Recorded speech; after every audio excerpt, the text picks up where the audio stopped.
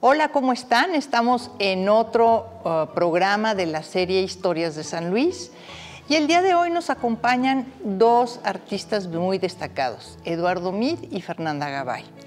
Fernanda es diseñadora gráfica y tiene diseños realmente muy bonitos. Voy a citar nada más uno que conozco muy bien, que es el logo del Colegio de San Luis.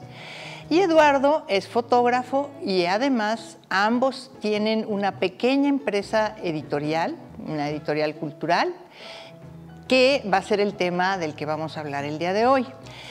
Fernanda, ¿cómo estás? Bien, gracias. Oye, a ver, platícanos un poquito para nuestro público televidente, ¿qué es lo que tú haces? Yo hago el diseño editorial. Cuando ya el investigador y quien creó los textos y el fotógrafo trabajó en el tema del libro, ya nos sentamos y empezamos a idear el concepto del libro, cómo se va a estructurar, cómo lo vamos a trabajar y cómo lo voy a empezar a diseñar yo, que voy a utilizar además de las fotografías, o si solo van a ser fotografías. En algunos casos hemos trabajado con algunos curadores y ellos también nos ayudan a hacer las puestas en página y también me ayudan en ese trabajo a mí con el diseño editorial. Sí, pero para nuestro público televidente, si les puedes explicar un poquito qué es el diseño de un libro. El diseño de un libro, en inicio, empiezo desde cuál va a ser el tamaño, hablar con la imprenta y ver las cotizaciones y qué tamaños son los mejores en cuanto a técnico y económicamente hablando. Luego, el papel, las pastas. Todo lo que tiene que ver, si va a ser de pasta dura, si va a ser pasta blanda, tiene mucho que ver porque como va a ser encuadernado, yo lo tengo que considerar para la hora de diseñar. La maquetación, si es un libro con mucho texto o no tiene mucho texto y tiene mucha imagen, todo eso lo tengo que considerar. El tamaño de texto, empiezo a hacer varias propuestas de maquetación con diferentes, si una columna, si dos columnas, si tres, depende del formato, del ancho de la página, si de qué tamaño es el medianil, la tipografía, si lleva color, qué imágenes, cuáles van a ser las estructuras del libro y cuántas maquetaciones tengo que proponer. ¿Puedes explicarnos qué es una maquetación? La maquetación es cómo se estructura la página. Si la página va a llevar 2 o 3 columnas, cómo va a ser el medianil, los márgenes. Si hago varias propuestas de maquetaciones con puro texto, maquetación con texto y con foto, con 2 fotos, con una sola foto. O sea, varias propuestas de opciones de maquetaciones para que dependiendo cómo vaya a irse leyendo el libro, haya diferentes interacciones, sobre todo para que el receptor no se aburra y pueda disfrutar el libro. Claro, gracias. Oye, Eduardo, a ver, platícanos. Tú eres un muy reconocido fotógrafo. ¿Cuándo empezaste con la fotografía? Mire, empecé casualmente desde niño. Eso ya lo he platicado y es así como que mi anécdota, que me lo preguntan seguido. Mi mamá tenía una camarita, las que se llaman brownies, de 127, de formato 127, que ya no existe. Me acuerdo que un día la agarré y dije, a ver, compré un rollo y empecé a tomar fotografías de los eventos familiares. Yo tendría, no sé, 13, 14 años. Digo, ese fue como que mi primer acercamiento con la fotografía, sin que le diera más continuidad en ese tiempo. Ya teniendo 17, 18 años, ya tuve mi primera cámara, y empecé a tomar más fotografías. Yo entré a la Universidad Autónoma Metropolitana Xochimilco a estudiar Ciencias de la Comunicación. Entonces ahí también tuve un taller de fotografía y ahí empecé ya a tomar más fotografías y tomé esas primeras clases, aunque yo ya había tomado varias fotografías y ya sabía revelar, y ya sabía algunas cosas que, pues, qué es lo que te enseñan básicamente en la universidad. Y al mismo tiempo yo empecé a trabajar, al mismo tiempo que estudiaba la carrera, empecé a trabajar en unas casas productoras. Yo empecé como asistente de producción. Yo trabajaba, de hecho me tocó trabajar muchos años, tuve la suerte de trabajar con Felipe Casals, que acaba de morir, ¿no? Este cineasta, gran cineasta mexicano. Entonces, yo trabajando como asistente de producción, también me llevaba mi cámara y tomaba fotos de la producción. Entonces, al mismo productor le empezaron a gustar mis fotos y me dijo, compra, tienes crédito en tal laboratorio, puedes comprar los rollos y ahí mismo los revelas. Entonces, para mí fue de gran ayuda, porque pues en ese entonces había que comprar los rollos. No, ¿y el revelado? Y el revelado también, todo costaba. Entonces, también para mí fue gran aprendizaje, pues empezar a tomar fotografías con rollos, porque son rollos de 36 fotografías. Entonces, no es lo mismo ahora que con una memoria puedes tomar 2.000, 3.000, 4.000 o 5.000. Entonces, en ese entonces, pues cuidabas las 36 o 24 fotografías que tenía cada rollo. Pues más o menos así empecé a encarrilarme. Pero fíjate qué interesante, porque, bueno, tú empiezas tomando fotografías con una cámara, con un rollo y llevándolas a imprimir. Yo no sé si nuestro público televidente actualmente se reconoce todo ese periodo, porque ahora es muy fácil, hasta con un teléfono celular puedes tomar un montón de fotografías y las ves de inmediato. Sí, entonces eso cambia mucho también la perspectiva sobre el trabajo fotográfico. ¿Y cuándo fue que te decidiste tú a dedicarte ya en serio a la fotografía? Pues mira... Bueno, más profesionalmente, pues. Ya, sí. Cuando trabajé en las casas productoras, que trabajaba en algunos comerciales, en algunos programas culturales, empecé a trabajar en cine también, pues tomaba fotos, pero trabajaba más en el área de producción. Pero ya empezaba yo a tomar fotografías por otro lado. Entonces me vengo a vivir a San Luis Potosí en 1989, más o menos, hace 33 años. Y aquí yo trabajando en la dirección, en aquel entonces era dirección de turismo, no secretaría. Empecé... ¿Estatal? Estatal, sí. Empecé a recorrer el estado y ya empecé exclusivamente a tomar fotografías. Entonces ahí empezó mi trabajo fotográfico, aunque ya había hecho trabajo fotográfico en la Ciudad de México, pero aquí ya era tiempo completo como trabajo fotográfico. Y también tenía un programa de televisión que se llamaba Este es nuestro estado. Ah, mira. Entonces yo pues, hacía... ¿Y ese programa dónde lo grababa? Lo grabamos... ¿En qué canal? Canal 9. Canal 9.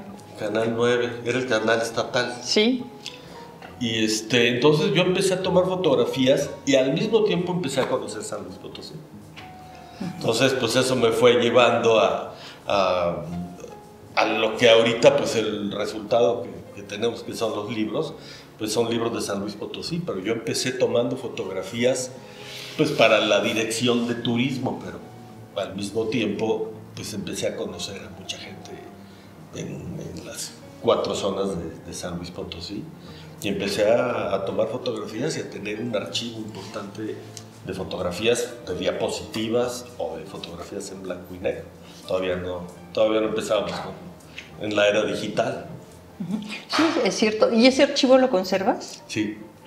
Sí, tengo esas diapositivas, negativos, fotos impresas y la verdad sí es un archivo muy importante. Hace mucho que no lo veo, pero sí lo tengo más o menos en orden, porque no soy muy ordenado, pero sí lo tengo por carpetas y quiero de hecho meterme a ver realmente qué trabajo tengo ahí, porque pues hay grandes sorpresas. Yo hice recorridos, por ejemplo, a Santa María Acapulco, cuando en Santa María Acapulco no había ni camino pavimentado ni luz, ¿no?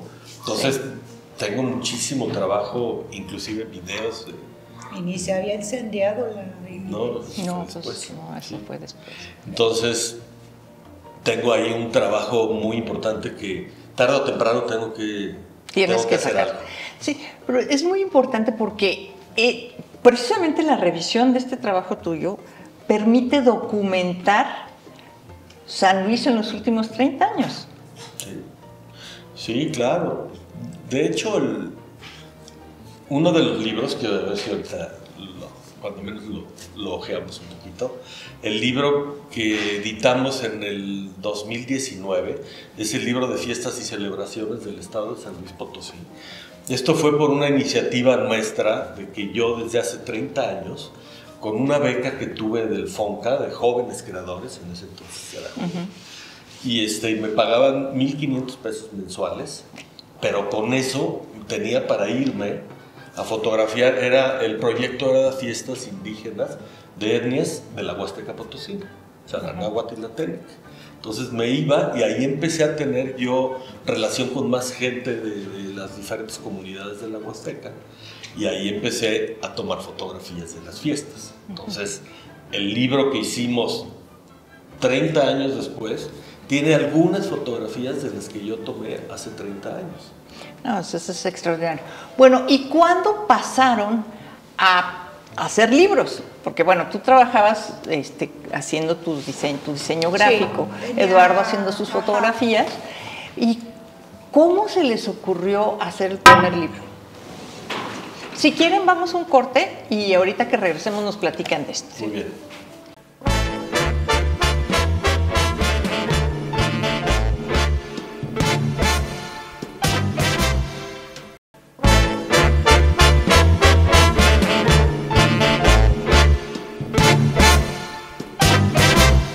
Regresamos a nuestro programa Historias de San Luis y el día de hoy estamos platicando con Fernanda Gabay y Eduardo Meade, un par de dinámicos artistas, y lo que es interesante es ver cuál ha sido su trabajo.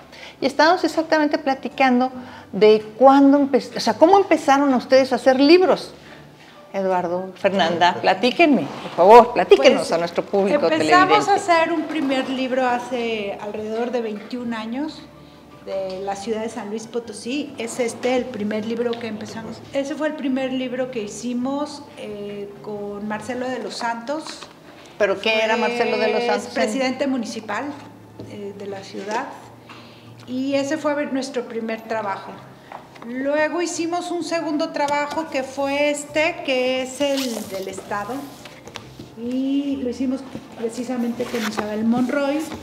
También Marcelo de los Santos era gobernador, y aquí Isabel se llamaba Patrimonio Natural y Cultural de San Luis Potosí, del estado de San Luis Potosí, y había varias zonas protegidas, ¿no? Naturales. Sí. Este fue un libro muy bonito, se hizo también con Luz Carrega, la Madrid. Sí. Y el chiste era hablar sobre qué era esto de patrimonio natural y qué era el patrimonio cultural, y pues como dar una primera imagen, una primera vista, que se conociera cuál era el patrimonio. Fue un libro muy divertido, realmente, y además está en inglés y está en español, que hace que sea un texto atractivo para personas de habla inglesa. Y luego, por ejemplo, en ese entonces, ¿te acuerdas, Isabel? Hicimos como unos pequeños mapitas en donde poníamos en dónde era la zona natural protegida, y había natural y bueno, y luego mueble y inmueble, ¿no? Y bueno, pues también aparecían y cultural. Entonces, sí, fue, pues en realidad, para mí mi primer libro, así tal cual, de diseño editorial. Luego ya hicimos otros más. Empezamos hace alrededor de 21 o 22 años a trabajar en diseño editorial y a empezar a crear pues libros. Pues siguiendo con cómo empezamos también, bueno, pero aquí Marcelo de los Santos era presidente municipal y allá ya era gobernador. Ajá. Sí, aquí era gobernador. De hecho, aquí en este primer libro, él como presidente municipal, se hizo un concurso con diferentes imprentas o gente involucrada con la industria editorial. Nosotros entramos al concurso y ganamos el concurso. Entonces fue que hicimos este libro. Luego ya como gobernador Marcelo de los Santos nos pidió que hiciéramos el libro del Estado, que hicimos contigo. Entonces después, pues digo, ya nos gustó la idea y pensamos cómo hacer un libro que no sea financiado por institución gubernamental o empresa privada, y nosotros empezamos a diseñar un libro. El primero que hicimos fue el de, no lo tenemos aquí, el de Haciendas del Altiplano. Entonces ahí lo que hicimos fue empezar a armarlo, hacer la maquetación, hacer un diseño, hicimos un dummy.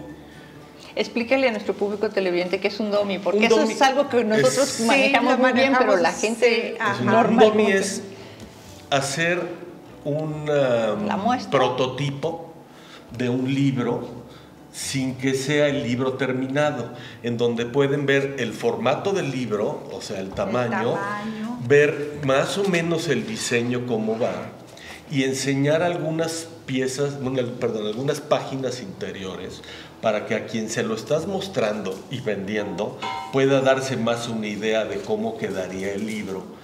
Y eso pues engancha y enamora un poquito más que si simplemente das la cotización. Y un poco el título, el contenido que llevaría el libro, un poco pues también las fotos, ¿no? O sea, que vean. Siempre por lo general hacemos los dummies con unas 30 o 40 paginitas al inicio para que se den una idea de cómo iría la maquetación, las fotos, un poquito de texto. Pues ahora sí que para vender. Hay veces que el dummy lleva un texto que no tiene nada que ver. Que no tiene nada que ver, es simplemente para que vean vea el formato y cómo quedaría. Entonces hicimos ese dummy y lo empezamos a ofrecer, pues entre otros al INA, a la Universidad Autónoma de San Luis Potosí y a 2, 3 empresas privadas, y se empezaron a interesar y nos compraban cierta cantidad de libros cada uno de ellos, 300, 400 libros. Entonces ya con 4 empresas o instituciones, pues ya juntamos cerca de 1500. Entonces ya también entramos a un concurso en la Secretaría de Cultura que lo ganamos, y también ahí nos compraron otros 200 libros, y así fue que ya nosotros financiamos ese libro, vendiéndolo, prevendiéndolo, y nos quedamos con una cantidad de libros, que eso también ya nos sirve como negocio a nosotros para venderlo, ¿no? Entonces también es como esa forma de financiamiento que no lo habíamos hecho, pues ya lo empezamos a hacer de esa forma hemos hecho 4 o 5 libros ya. Entonces así. O sea, como autofinanciados. Autofinanciados, sí. Se hace la preventa, con la preventa vendes una cantidad de libros y te alcanza ya para hacer toda esa cantidad de libros que los vas a entregar, y te va a sobrar una buena cantidad, que eso es el negocio, ¿no? Entonces ya vendemos esos libros por fuera y ahí es cuando es el negocio. Muy bien. Oye, Eduardo, y a ver, platícanos, ¿cómo ha sido tu experiencia o la experiencia de ustedes dos con las imprentas en San Luis? Y los libros los imprimen en San Luis, los libros se imprimen en México, los libros se imprimen en China, en alta mar, ¿o dónde? Porque es muy interesante lo que pasa con el mundo editorial. O sea, yo sé, hay barcos que son imprentas, que están dando la vuelta al mundo, imprimiendo. Sí. Y eso, bueno, pues, o sea, yo siempre había pensado como que en la imprenta tradicional, esa que está en local y con todas sus prensas, pero ahora la verdad es que la variedad del trabajo de impresión es muy impresionante. Entonces, a ver, ¿cómo ha sido su experiencia con las imprentas? Pues hubiéramos querido imprimir en San Luis, pero pues no nos fue posible. La verdad hicimos mucho la lucha por imprimir aquí en San Luis, pero lo que sucede es que los libros, y sobre todo los de pasta dura, requieren de un trabajo pues ya todavía sigue siendo muy artesanal, el poner la pasta dura, pegarla y coser las hojas, y en San Luis pues aún no existe un lugar en donde, o sea, que haya un tiraje muy grande que lo puedan hacer. Entonces costaba mucho más dinero que imprimieran aquí y que se mandara a encuadernar a México y luego regresa todo, porque aquí en San Luis no había quien los encuadernara. Ajá. Entonces, no se pudo imprimir en San Luis y tuvimos que, pues todos los hemos impreso en México. ¿Y hay otras ciudades en el país que tienen buenas imprentas donde se puede trabajar? Sí, Bueno, no, hay muchas imprentas por todos lados, ¿no? Y ahora cada vez pues la tecnología va actualizándose y sacan cada vez cosas mejores y con precios mejores. En la Ciudad de México hay muchísimos. Nosotros ya llevamos muchos años trabajando con una imprenta porque como que ya te acomodas con ellos, porque y ellos ahorita, contigo. porque hace rato comentabas que si no habíamos mandado a hacen muchos libros también en España, en China, en Tailandia, en los barcos en alta mar, pero algo que a nosotros nos interesa mucho hacer, sobre todo que son libros también muy fotográficos, es ir a la imprenta a ver de entrada las pruebas de color, que eso se hace en prueba de color en prensa digital. En prensa digital, pero después, ya cuando salen los pliegos, realmente ya como van a quedar, me gusta ver las fotografías y cómo quedan los tonos, los colores. Y ahí. Vamos, estamos yendo muy rápido para nuestro público televidente. Explica qué es una prueba de color, por favor. Una prueba de color es... Fernanda diseña, yo hago las fotografías y hago un balance fotográfico de las fotografías, que quiere decir ponerlas bien en cuanto a color y luz. Entonces, nosotros lo vemos muy bien en la computadora, pero no es lo mismo verlo bien en la computadora que ver después la impresión.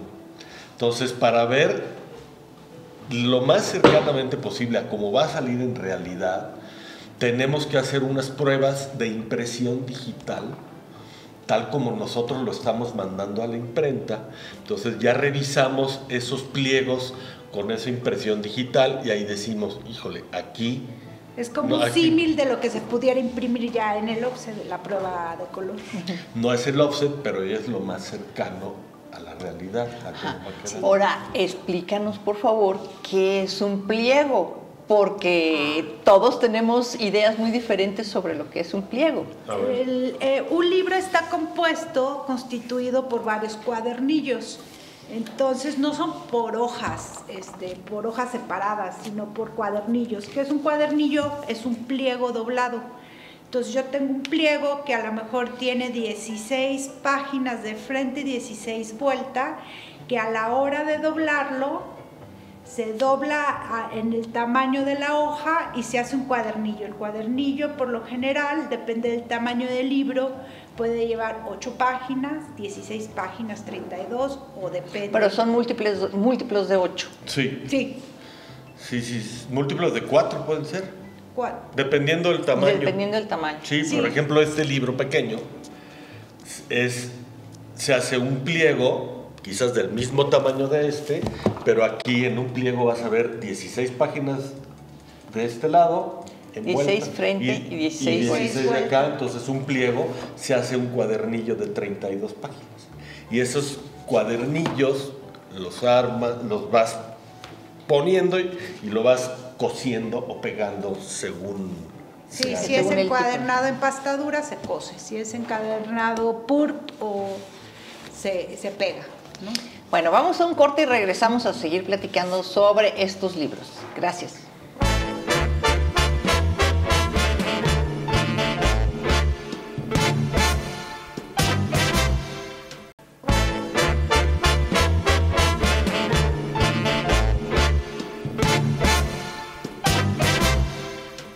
Regresamos a nuestro programa Historias de San Luis. El día de hoy estamos platicando con Fernanda Gabay y Eduardo Meade, dos artistas muy creativos y además empresarios en San Luis Potosí. Y estamos platicando sobre los libros que ellos hacen. Ya habíamos hablado de unos 3 libros más o menos, pero en los últimos poquito más de 20 años tienen pues casi 20 libros. Y ustedes dirán que hay un libro por año no es gran cosa. No saben lo que implica hacer un libro. Es realmente una tarea compleja y no es una tarea sencilla. A ver, ¿nos puedes platicar ¿Qué otros libros han hecho? A mí me gustaría, ahorita que dices lo de lo complejo y que lo que un libro cuesta, la verdad, muchísimo trabajo, empezarlo a conceptualizar, trabajar y elegir el equipo editorial. Esta guía acaba de salir ahora hace un mes, pero a mí... Pero dinos de qué es la guía. La guía es de la ciudad de San Luis Potosí, del centro histórico. Es la propuesta de 8 recorridos a partir sobre todo de las plazas principales del centro histórico, y casi todos los recorridos se hacen a pie. Y la guía sugiere los recorridos paso por paso, yendo de edificio por edificio, y platica como pues una breve reseña de cada uno de ellos. Pero en esta guía trabajamos un equipo editorial desde hace ya alrededor de 10 años, porque se trabajaron ilustraciones de los edificios a mano alzada, los hicieron a lápiz. Marco, un chavo arquitecto, empezó a trabajar los edificios, las fachadas de los edificios, los hacía en lápiz, luego los digitalizábamos, los imprimíamos y se los volvíamos a dar para que los pasara a color. Y luego Fer, otro chavo que ha trabajado, Fernando Martínez, que ha trabajado con nosotros también durante muchos años, se echaba las azoteas y las colindancias. Sí, diseñaba todo eso. Entonces... Oye, déjame, es importante decir, porque Fer dice que hace 10 años empezamos este libro. No quiere decir exactamente que nos tardemos 10 años en hacer este libro. No, claro que no. Pero porque realmente nosotros este libro guía que hicimos, lo hacíamos en nuestros ratos libres, porque no teníamos apoyo de nadie. O sea, pensando en lo del financiamiento, ahí eran nuestros ratos libres, y los ratos libres nuestros y los ratos libres del que dibujaba y del que hacía el mapa, y además le teníamos que pagar al que hacía el mapa, al que hacía los textos y demás. Entonces, por eso también este libro lo hicimos en 10 años. No, pero mira, en realidad escribir un libro no es tarea sencilla, es muy complicado. Una cosa es hacer la investigación, 2 es escribir el libro, 3 es imprimirlo y 4 venderlo. O sea, son operaciones como muy diferentes. Ajá. Y que a lo mejor llegamos y vemos el libro y bueno, pues un libro, pero el trabajo que hay detrás de cada uno es bárbaro. No. Pero bueno, a ver, después del de Patrimonio Natural y Cultural, y por supuesto antes de la guía, que la guía es el último, ajá, ¿cuál otro hicieron?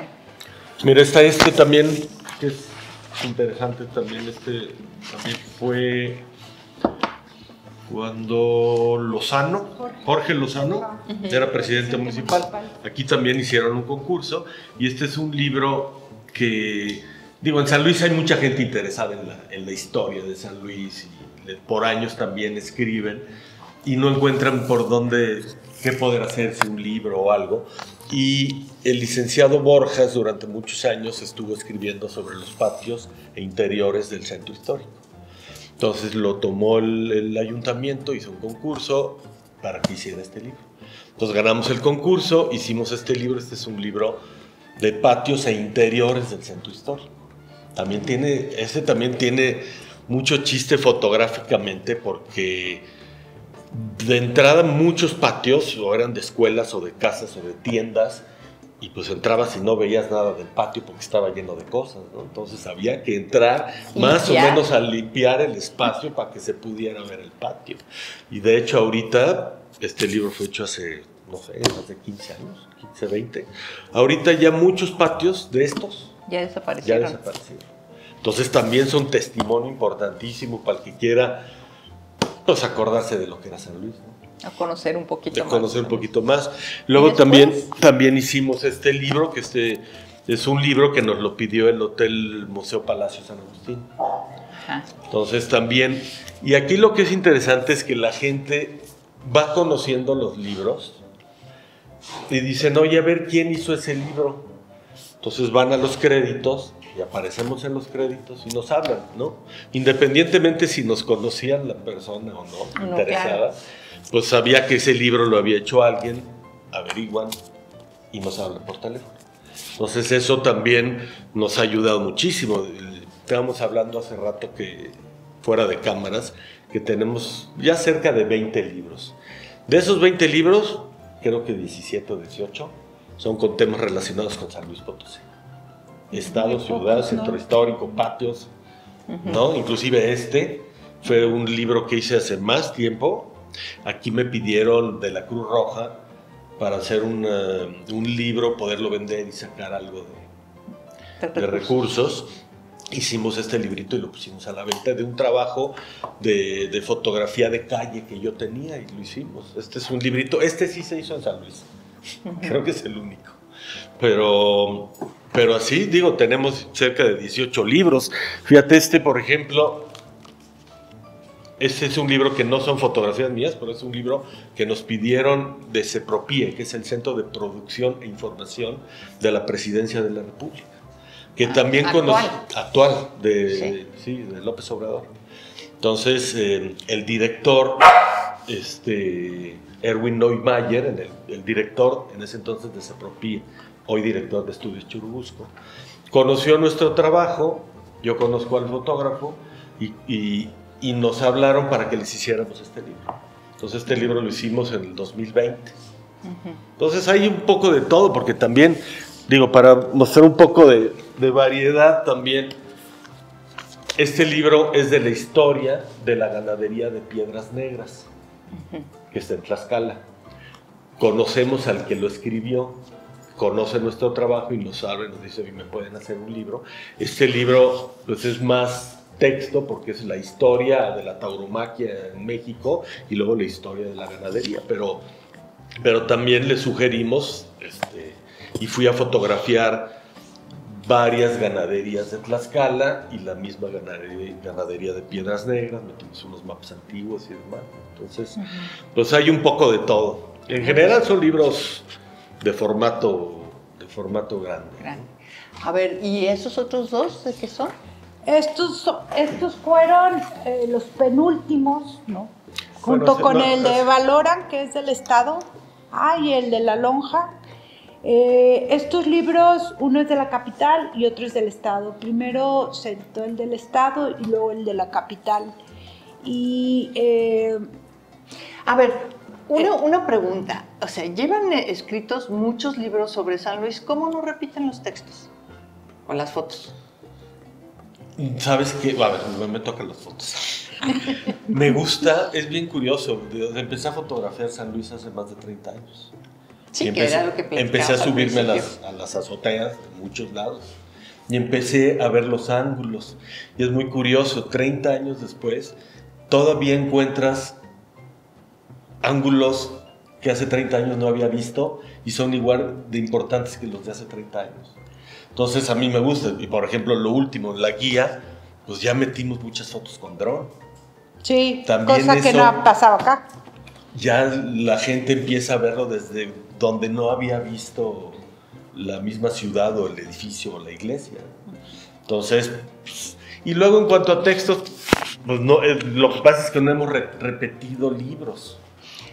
Pero no, es que a lo que voy es que es tan rico lo que hay en San Luis, y yo creo que en cualquier parte de México, que te da para hacer, escribir y escribir y fotografiar y fotografiar y fotografiar, y siempre estar mostrando algo diferente, algo distinto. Yo me acuerdo, en 1992, cuando fueron los 400 años de la fundación de la ciudad, también se hicieron muchas cosas como ahora con los 430 años de la fundación de la ciudad. Pero me acuerdo muy en particular de un número de Artes de México que hicimos con Alberto Ruiz Sánchez. Y como Gabriel Figueroa, que vino en ese momento como fotógrafo, decía, es que no puedo tomar la fotografía ahorita, tengo que escoger la mejor hora para la luz. Entonces, había días que estaba fotografiando a las 5 de la mañana, había días que estaba fotografiando a las 5 de la tarde, y para hacer todo este trabajo, y bueno, súper complicado, ¿no? Pero salió un número de Artes de México muy bonito. Y estos dos, bueno, ya nos dijeron que uno es sobre el Estado y otro es sobre la capital. Pero, ¿qué en concreto contiene el del Estado? Bueno, sobre todo nos abocamos a las 4 regiones, al altiplano, a la capital, a la zona media y a la Huasteca.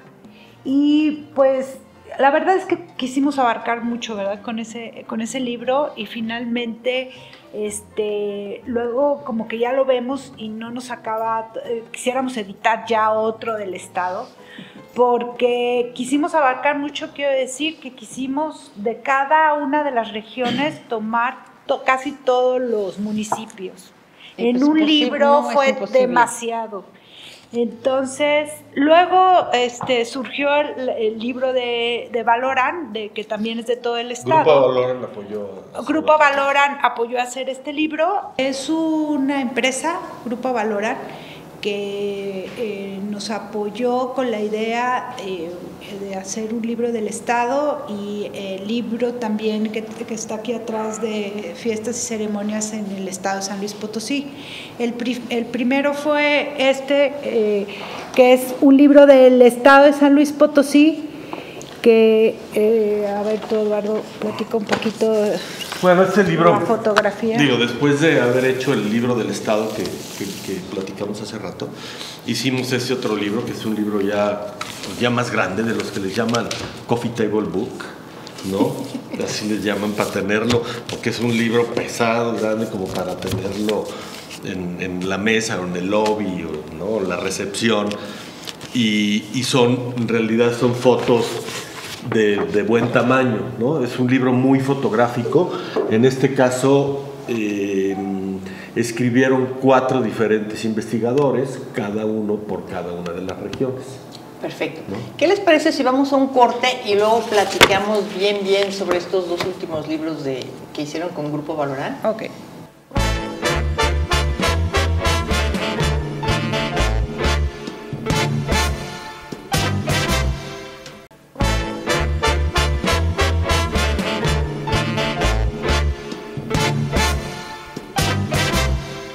Regresamos a nuestro programa Historias de San Luis. El día de hoy estamos platicando con Fernanda Gabay, diseñadora, y con Eduardo Meade, fotógrafo, y los 2 empresarios culturales.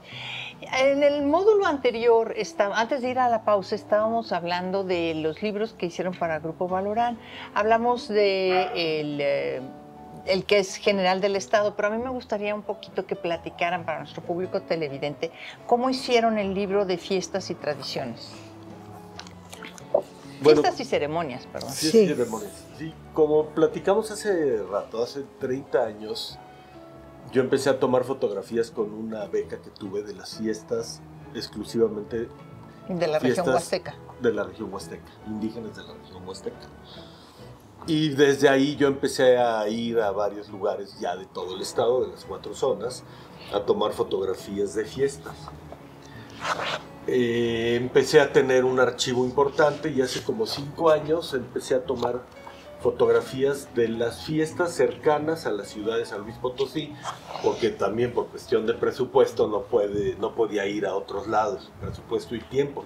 Entonces iba a las fiestas de aquí, de Villa de Arriaga, de Mezquitic, de Agualulco, y ahí empecé también a hacer un trabajo fotográfico de las fiestas. Ese es de Pozos, ¿no?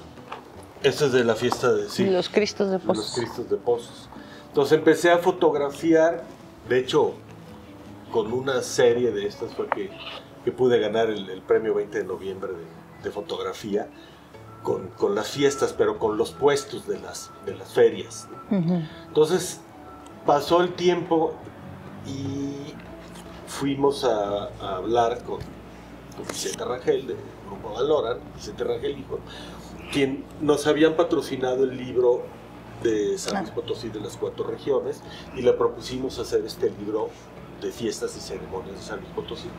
Y les gustó la idea, entonces yo empecé a fotografiarlo en 1918. No, 1918 no habías nacido, Eduardo. No. 2018, 100 años después. Y entonces empecé a fotografiar. Como cada mes me iba 8 o 10 días durante un año. Y acabó ese año, pero empecé a ver las cuentas de cuántas fiestas había fotografiado, y realmente pues no eran muchas, entonces dije, ¿sabes qué? Cuando menos un año más. Es imposible fotografiar todas las fiestas, todos los días hay un santo y todos los días hay una fiesta. Así es. Entonces, pues empezamos a ver cómo armamos ese libro, que fue difícil, porque ahí quien hizo la investigación y textos fue el doctor Eduardo Saucedo, antropólogo. Y con él y con todo el equipo, y el diseñador y nosotros. Y los curadores. Los curadores también. No, a ver, espérese, despacito. ¿Cómo conforman un equipo para armar un libro? A ver, mira, tú fotografías, Fernanda hace diseño. Sí. Ajá. Yo hago la coordinación editorial porque pues tengo que ver un poco con todos. Entonces hay que buscar quién escribe los textos, la persona adecuada. Entonces quien consideramos que es el más adecuado para el tipo de libro que vamos a hacer, así es a quien contratamos. Y él mismo nos ayuda a ir armándolo. También para mí fue muy importante contratar a alguien que viera mis fotografías. Para hacer este libro yo tomé decenas de miles de fotografías, no sé si 100,000, algo así. Entonces yo empiezo a ver fotografías, empiezo a hacer una selección, pero necesitas un ojo externo para que también vea algo diferente a lo que el mismo fotógrafo ve de sus propias fotografías. Entonces ahí contratamos a 2 personas, a Ramón Portales y a Lorenzo Armendáriz, que son 2 muy importantes fotógrafos de San Luis Potosí. Sí. Entonces con ellos empezamos a trabajar, conforme voy trayendo fotos vamos haciendo selección y ya al final ya decidimos cómo estructurar el libro. Oye, ahorita que mencionabas a Lorenzo Armendáriz, ¿no se te ha ocurrido platicar con él, hacer un libro sobre los temas que le gusta fotografiar a Lorenzo Armendáriz? Peregrinaciones. ¿Gitanos? Gitanos. ¿Hay gitanos en San Luis? Sí. Bueno, pues es el más interesado. Él ha estado fotografiando gitanos en todo el mundo. Sí, claro, ya lo sé. Tiene un libro maravilloso. Por eso te comento. Bueno, entonces, alguien que viera tus fotos, ¿quién más? Bueno, ¿quién va a hacer corrección de estilo? Que también es importante. ¿Quién va a hacer la traducción?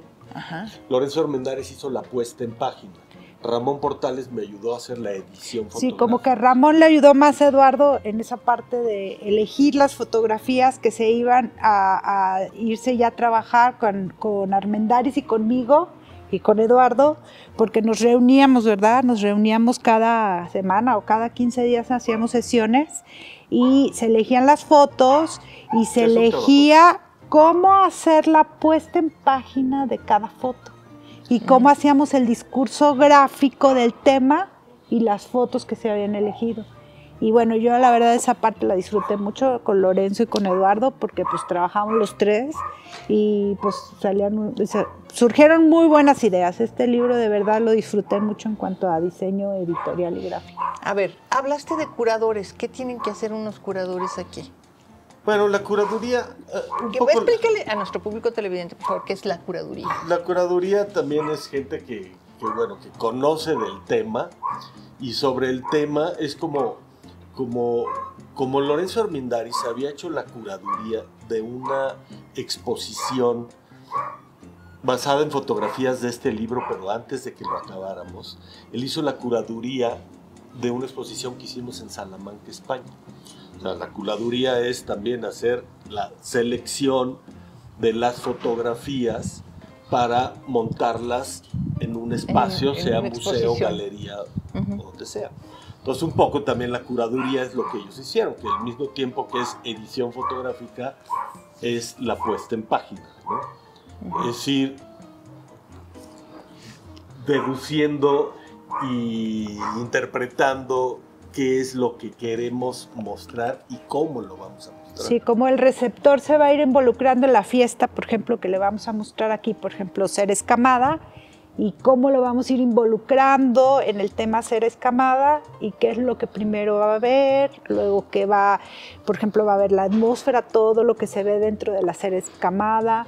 Hacíamos polípticos, dípticos, poníamos algunas frases. Es interesante ver cómo para hacer esta edición, curaduría, puesta en página, después de haber de 100,000 fotos llegar a 2,000, imprimimos las 2,000 fotografías en tamaño postal. Y entonces las vamos separando ya por temas. El tema máscaras, el tema santos patronos, el tema pólvora. Puestos los vamos y separando puestos. y sobre eso ya en una mesa, trabajamos en una mesa, ponemos las fotografías, ya no en computadora porque ahí no puedes ver todas así, y empezamos a jugar con el rompecabezas. Entonces yo me peleo con el puesto en página porque yo defiendo las fotos que me gustan, pero también le tengo que hacer caso porque para eso está él también, y él, su opinión es tan válida o más que la mía, ¿no? Porque uno como fotógrafo de pronto se aferra en una fotografía, que esa fotografía puede ser muy buena, pero no hace juego con las demás. Entonces, ni modo, esa fotografía, por más buena que sea, no queda en ese conjunto fotográfico, ¿no? Entonces, es un trabajo largo, pero la verdad a mí también me gusta mucho ahí ese. Entonces, cada libro conlleva el armado de un equipo diferente. que pueda ayudarlos a llevar a buen término la producción del libro. Totalmente. Sí. O sea, si es tan importante, es como en una película hay director, hay productor y hasta el staff, que son los que ponen las luces, es importantísimo. Si no jala bien el staff, no jala bien la escena, ¿no? Entonces es un equipo pues que todos tenemos que participar y poner lo nuestro para que el libro en este caso sea lo mejor posible, ¿no? Oye, una pregunta, ¿todos los libros que ustedes hacen traen versión en inglés y en español? Los últimos sí, pero no todos. No todos. No todos, sí. Los El que de son los- más así como turísticos de San Luis, sí. Sí. El de Se Propie, por ejemplo, no. El de Toros tampoco. O sea, como El de Fiestas y Ceremonias, sí. Y el de Contrastes también fue. Pero también está pensado en gente que venga de San Luis, del extranjero, turistas y demás, pues que tengan algún interés en esto, pues lo pueden leer. Y esos también fueron pensados mucho para regalos. O sea, de la misma empresa para regalarlos. Pero a ver, a ustedes les encanta hacer esto y lo hacen muy bien. ¿Qué más podrían platicar de este gran gusto por hacer los libros que tienen ustedes? Híjole, pues la verdad, yo, por ejemplo, mi gusto es tan grande que yo hago todavía fotografía comercial, ¿no? Porque no es fácil hacer este tipo de libros. O sea, el patrocinio no es fácil conseguirlo, o el tiempo que tú le puedes dedicar tampoco es fácil. Entonces, para mí, después de tantos años y los que me quedan por trabajar, me gustaría hacer este tipo de fotografía o fotografía documental para hacer libros, más que hacer fotografía comercial. Hay veces que hay que hacer fotografía comercial, ganar dinero por ahí para luego poder hacer esto, ¿no? Claro. Entonces a mí me encantaría no tener esa necesidad de tener que hacer trabajo comercial, industrial, publicitario para poder hacer esto. A mí me encantaría ya poder dedicarme de lleno en hacer fotografías que el fin último sea un libro. Bueno, ¿cuáles dirían ustedes que son los retos más importantes para sacar un libro? Híjole, pues a mí gestionarlo se me hace, o sea, Gestionarlos es complicado, pero el reto es que el resultado sea cuando menos lo que pensamos, ¿no? O sea, porque hay veces que nos sale mejor que lo que pensamos, ¿no? Y nos ha sucedido que hemos tenido errores en los libros.